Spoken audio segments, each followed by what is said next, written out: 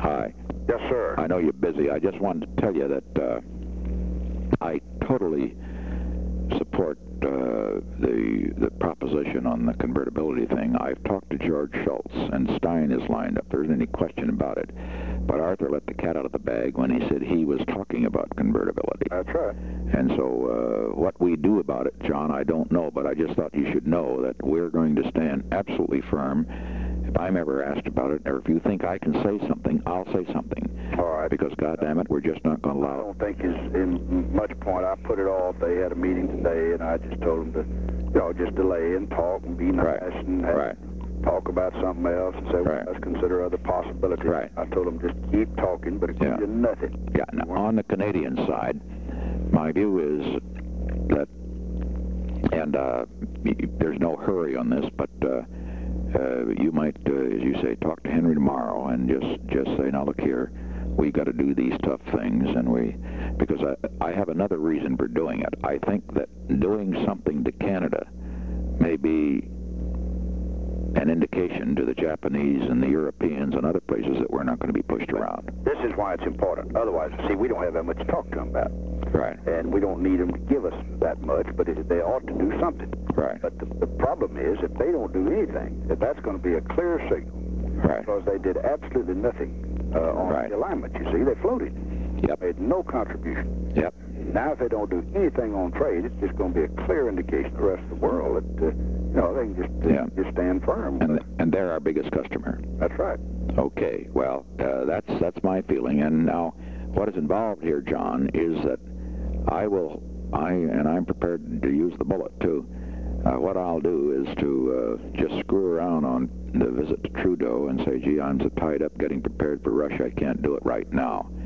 Just put it off. Don't you agree? That's great. Because you see, once we do these things, as I pointed out, there'll be the damned Canadians, some of those people, they'll stir up pickets and this and that, and frankly, I'm just not going to tolerate that from these people. Well, we don't have to do anything right now, except we'll be up testifying probably within the next 2 weeks, and I'm going to play it cool, of course, and just say, we haven't worked out an agreement with Canada. Right. But at the same time, I want you to know what the situation was and what it's developing into, because we're going to have a tough year. We've got lots of trading with these people. Right. Right. On the gold thing, you're in charge of that, and you just do what you think is on the timing sort. I know the game we're playing, and as I understand it, you're gonna push the trade thing. I'm sorry, not the trade thing, but the gold thing. We're going to go on as really as early as we can. We were delaying maybe a week on these trade things just to get them over with. Right. We're going on with a gold thing, but he just pontificates every now and then and acts as if he's the only one that's ever thought of these things. Yeah, that ever thought of them, or that's looking after the United States interests. Well, hell. I know.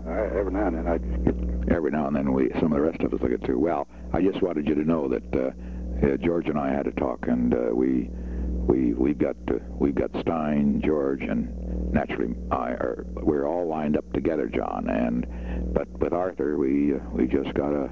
I don't know. We just play it, and it's tough because he does talk. He talks to these central bankers. Also, that undercuts you. Sure. Now, the other point that George made to me, which I think is somewhat reassuring, George says as long as we do not have convertibility, he says the Europeans can't do all that much to us. They can't. Because he says when we had convertibility, then they had a right to lecture us about what we ought to do. But with convertibility, without convertibility, that is not the case, and that we just shouldn't get all that excited about the fact that they worry about our budget. Is that your view? That's exactly right.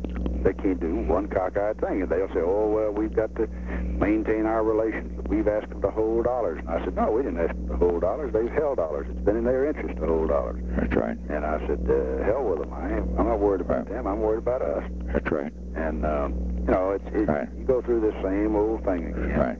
That's right. Well, we're doing fine on it. And I think we should talk the fact that things are coming along, and sure, it takes time, and the Congress has got a lot on its plate, but we're going to push the gold thing and the rest, and we're going to get our trade, and we're going to do that, and make the best out of whatever we get out of it. So I just wanted you to know that after the meeting that that's my conviction at least. All right. On a lighter note, when I got back to the office, I saw a little secret memorandum where they informed me, my intelligence people had informed me that India had just made a grant to Bangladesh of 13 million pounds sterling. God, that's $50 million. 30 million. 30 million. So I wrote Henry a little note, and I said, and told him that I understood that India had just made a grant of $30 million to Bangladesh, and I said, if she's got money like this to give away, why are we giving aid to India? That's great. That's great. Henry ought to come in to me tomorrow. He'll be mortified, and he'll say, do you think the secretary really thinks this? And I'm going to say he sure does. He called me about it, Henry, and he's enraged that you would have done this without telling him. Okay? Yes, sir. That's a game I'm going to play with him, and play it right out. Okay? All right, John. Thank you. Hey, John. Yes, sir. Ryland's coming down. You go over there today now. Well, I can't. I'm at the airport. Oh. I'm going to Richmond to make a speech tonight to the Chamber of Commerce. Oh, well. Oh, incidentally, they're great fellows. And so you might, I went down to Richmond, and I was a congressman, believe it or not, and spoke to, I know the Chamber of Commerce, the Rotary Club, and they gave me a wonderful reception, and you just get and say that I have such fond memories of Richmond and great people and so forth, and for Christ's sakes, don't come out for busing. I know how strong you are for it, but don't. All right, I will All right. publicly come out for it. Okay, John. All right, thank you.